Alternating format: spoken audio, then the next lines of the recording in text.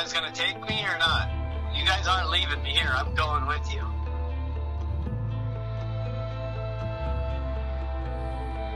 She says, oh my God, there's a dog. And he was extremely thin, emaciated badly. So it went down from his forehead, down through his eye, which severed the nerves, hit the teeth, shattered 2 teeth up top, broke a tooth down below.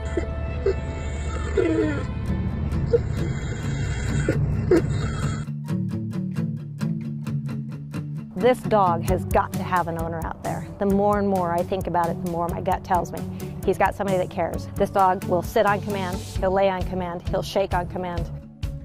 He endured a lot up on that mountain. Whatever happened, he's a survivor. To come out of that with the attitude that he does, where he's just full of kisses and loves every day, is amazing to me.